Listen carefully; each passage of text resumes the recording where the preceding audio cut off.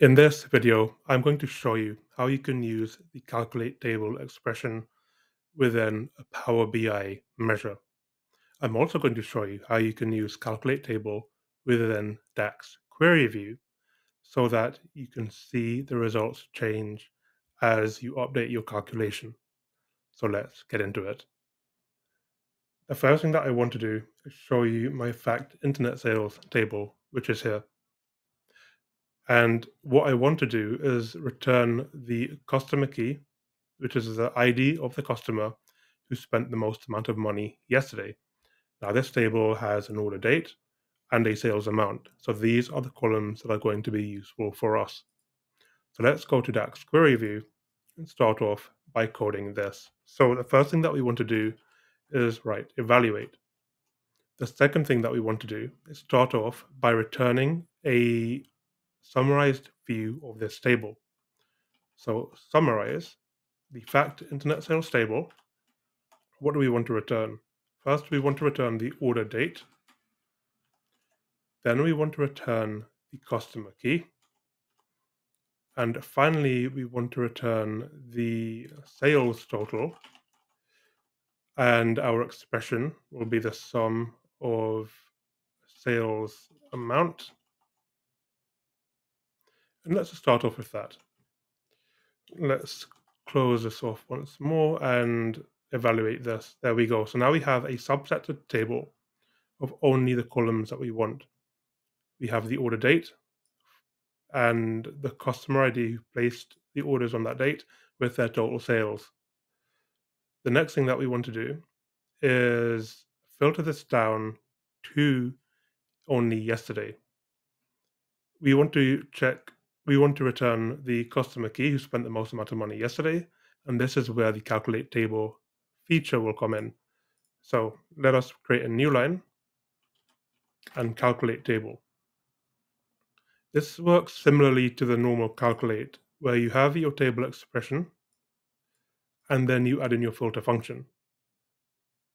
So before we even do this, first you want to create a variable. That variable will be called, if we can get to it, variable, let's call it yesterday. And this will return yesterday's date, which is simply, it's easy as saying today minus 1. We will then return the calculated table, and we will add a filter to this where the order date equals yesterday. Let's return this and see what happens. And as you can see, the table has now filtered to yesterday's date. So this is how you can use a calculate table. Now, if that's all you want to know, then you can end the video here. But if you want to know how you can use this to return the customer key, that is the ID of the customer who spent the most yesterday, then keep watching, because that is what we will do now.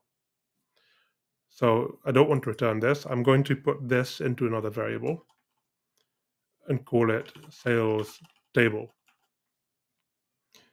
The next thing that I want to do is return the maximum sales total from this table.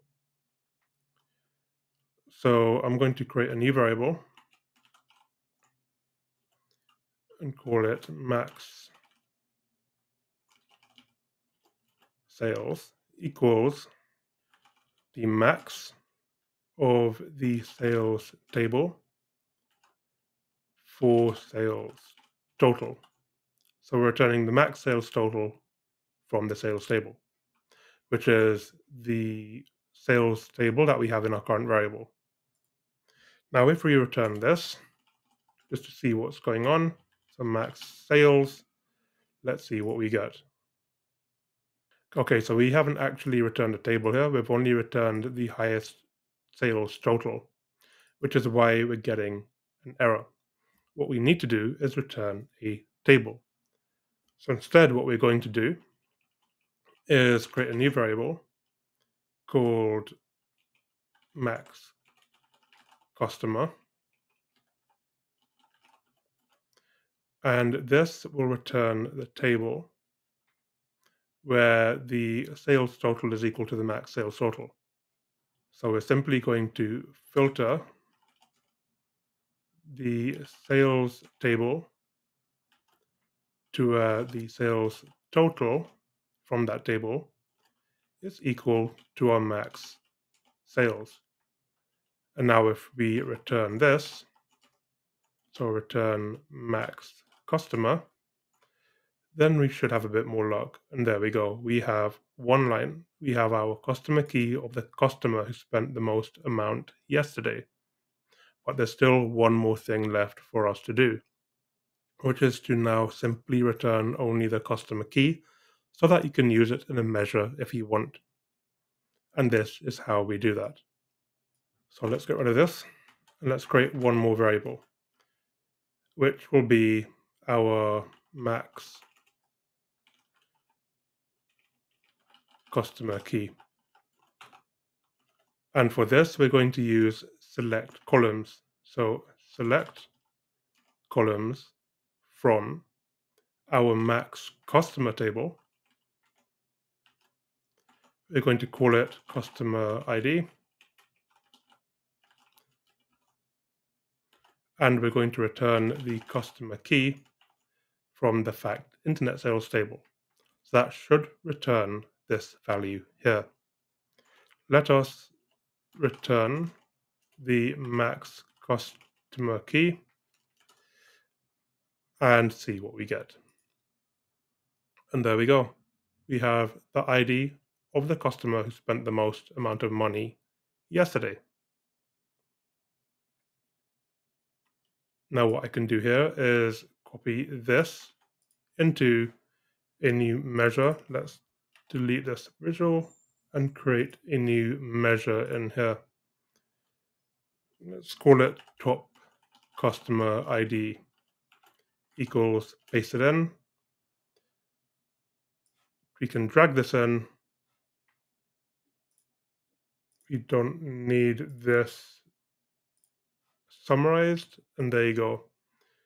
19,500, which is exactly the ID of the customer who spent the most amount of money yesterday. I hope you found this video useful. Please leave a thumbs up if you have learned something new today, and subscribe for more Power BI videos.